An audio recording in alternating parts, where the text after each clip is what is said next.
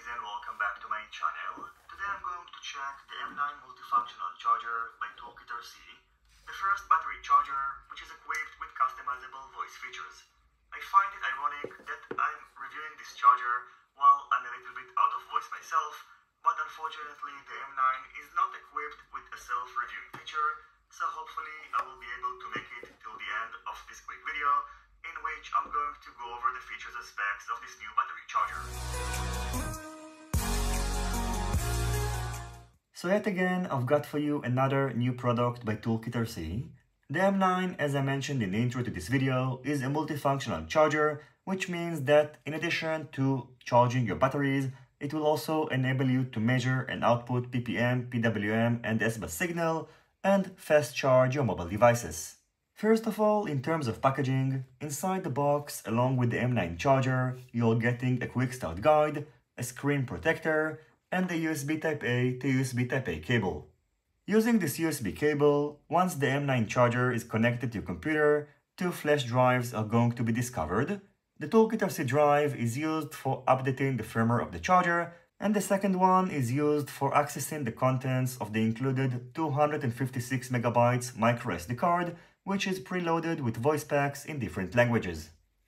As for the specs of the M9 multifunctional charger, the supported DC input voltage is between 7 to 35 volts, the maximum output power is 600 watts, the maximum output current is 20 amperes, the balance current is 1 ampere, the USB Type-A and USB Type-C ports are used for fast charging mobile devices.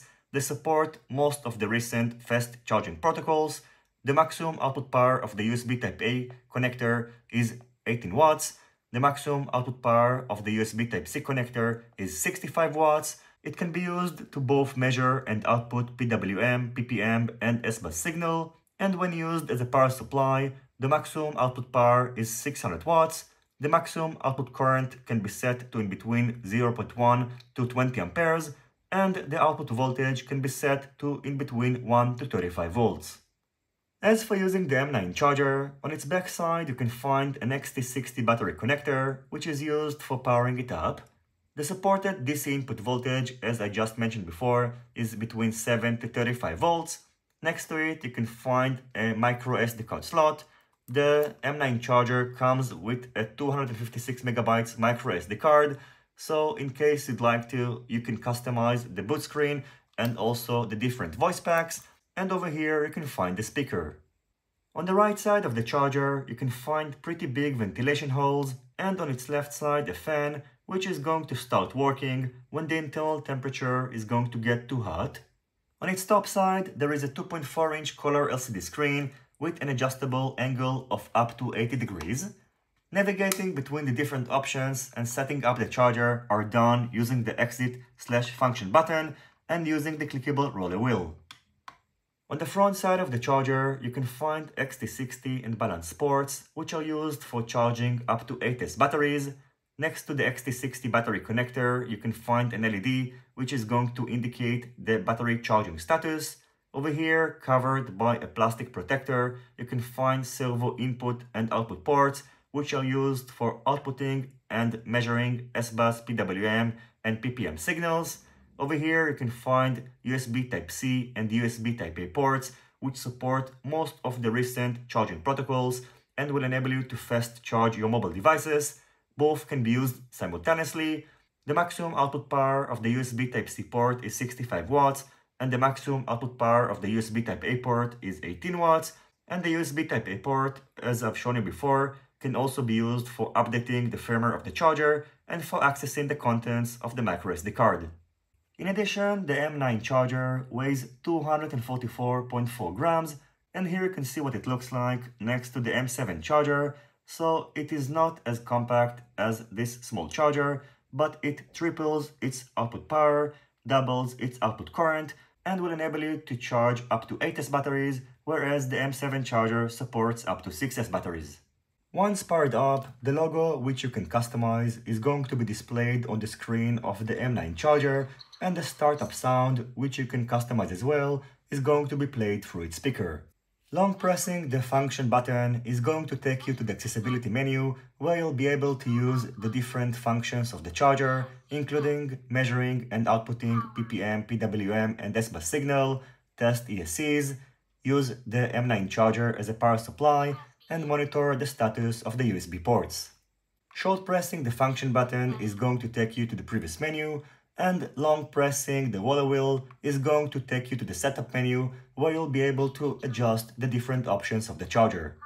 Each time that you are going to hover over an option, its information is going to be read out loud by the charger, and this feature can be turned off using the settings menu. Warning volume. Currently, the only supported languages that are going to be read out loud by the charger are English and Chinese, and you can customize this option using the SD card, so you'll need to replace the files which are located under the folder of each language, and you can also customize your startup logo by creating a 320 by 240 pixels BMP file, name it logo.bmp, and place it under the logo folder in the root folder of the microSD card. As for the battery charging procedure, it is pretty much identical to previous chargers that I've covered by ToolkitRC, including the M6 DAC, so in case you're interested, you can check out the review in the link that you can currently see on your screen. Once the charging procedure is started, the red LED next to the battery connector is going to turn red, and once the charging procedure is complete, the LED is going to turn blue, and the action is going to be announced by the charger. As for entering the calibration menu of the M9 charger, it is done by long pressing the roller wheel button while powering it up, and then using this menu, you'll be able to adjust the different options in order to calibrate the charger, save your settings, and if needed, restore them to the default ones. I'm sorry, but I'm running out of voice and I need to finish this review and rest for a couple of days. Overall, I think that the M9 charger is going to be especially appealing for people who really like to customize their products, so they will appreciate the option to customize the startup screen and the voice menus. However, in my opinion, the voice feature, at least for me, is a little bit gimmicky and I don't really need it. Having that said, this is still a very powerful charger that will enable you to charge multiple batteries simultaneously using a parallel charging board such as this one. But in case you don't really care about having the ability to customize the boot up screen and voice features, and you don't need the fast charging options, probably going for the ToolkitRC M6D is going to be a better option because you will be able to charge 2 batteries simultaneously without using a parallel charging board, and the output power difference is not that significant.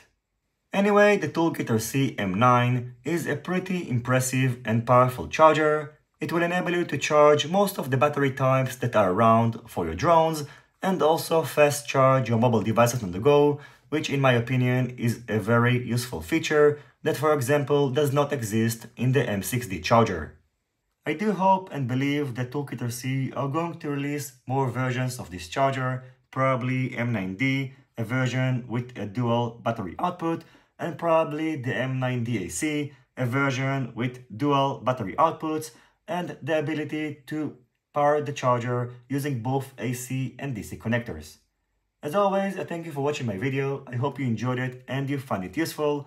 If you have any questions, feel free to ask them in the comment section down below. Don't forget to leave a thumbs up if you like this video and consider subscribing to my channel and hitting the notifications bell if you're not already subscribed. See you on my next videos, and goodbye.